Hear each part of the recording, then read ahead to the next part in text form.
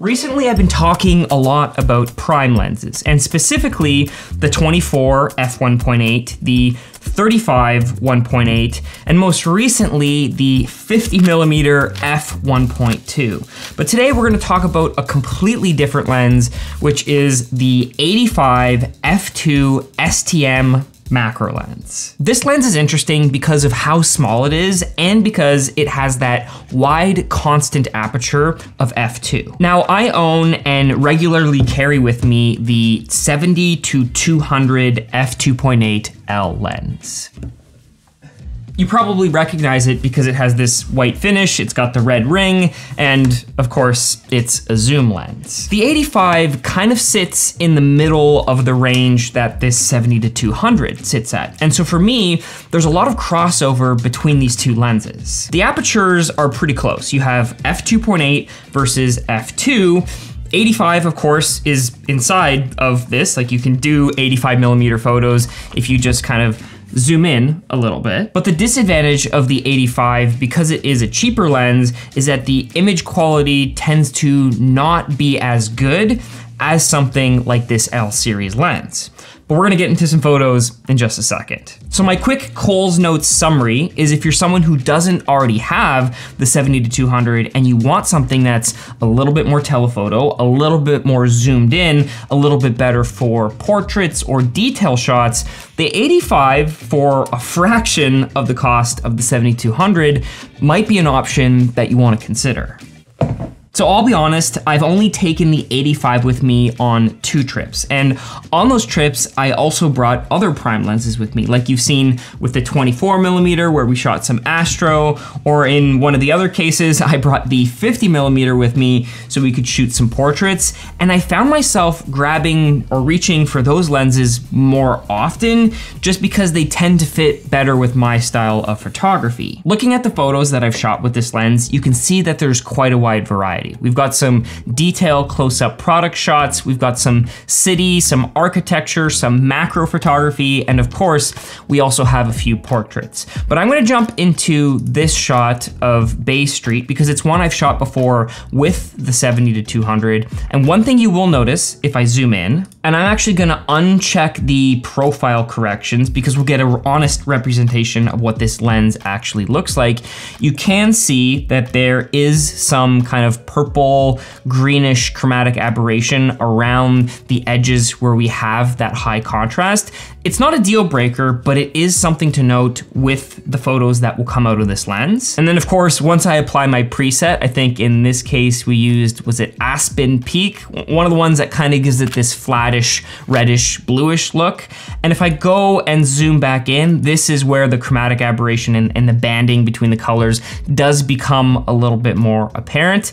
Again, this is something that if you go in and fine tweak your profile corrections, you could probably get rid of. But again, something to take note with this lens. These next few photos are detail macro shots. And if you take a look at this lens, it actually tells you right on it that 0.35 meters, or about a foot, is the minimum focus distance, which at 85 means you can get nice tight details of products. So looking at this photo, you can see this is where the chromatic aberration becomes a little bit apparent around the bokeh. Like, there was no green in this photo. That's just green fringing that you're getting around those bokeh balls. Such a weird term. But I do believe that this is where this lens in particular shines. Like, the background is completely gone. I shot this photo like pretty much where I was sitting with that background, and there's absolutely no detail in the background, but you do get all the details in the actual product. Now, again, we're in at 300% here,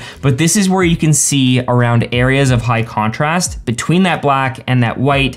It's not quite as crisp or contrasty that you would expect from something like an L series lens, like maybe the 85 1.2 that Canon also makes. One thing to be careful with is that because this is a macro lens and it can zoom or it can focus really far and then really close, sometimes the autofocus motor takes a little bit of time to make that transition. So On the side of the camera lens, you do have the ability to limit or control how much that motor moves. So if you only want to focus on things that are really close, you can tell it only focus on things that are close, and then the motors or the focusing will be a little bit snappier and a little bit faster. Architectural details, this is something that I personally love to do at say a 70 or an 85 or a 100 millimeter focal length. So you're really compressing those details and really highlighting the different features of the building. Or if I go to this photo, for example, this is a photo that was shot a little bit farther away,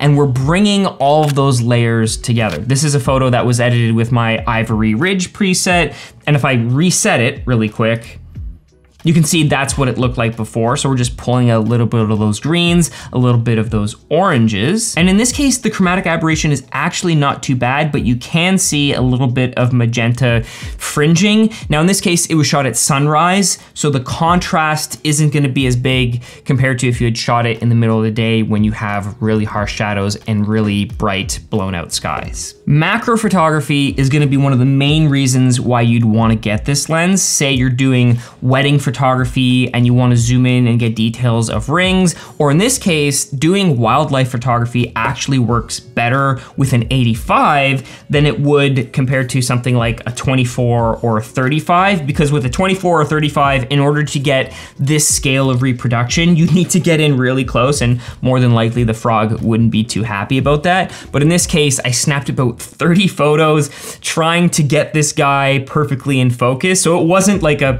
one take wonder and I got it. Sometimes this lens does miss a little bit. And actually I'll reset this photo because I believe this photo is edited with my golden birch preset. But if we undo it and go back to 0, you can see I slightly overexposed because I wanted to retain the details in the eye of this frog, which again, if we get this close at F2, you can see there's a little bit of a softness. Like it's not that perfect creamy bokeh that you'd expect from an L series lens, but you do get a nice reproduction where you can isolate that subject from the background. And in this case, I do feel like this photo, after being edited, turned out pretty well. I did shoot some photos of Rich while we were on our hike at 85 millimeter, and I want to point out this photo in particular because zoomed out, it looks good. We've got layers, we've got the foreground, we've got the background, but if I zoom in, this is where we can see the chromatic aberration and that little bit of softness to this lens that I was talking about. In this case, it did actually miss focus, and if I pull up, I've got a little bit of a preset plugin here. So this plugin shows me where the focus point was. In this case, it did hit his face.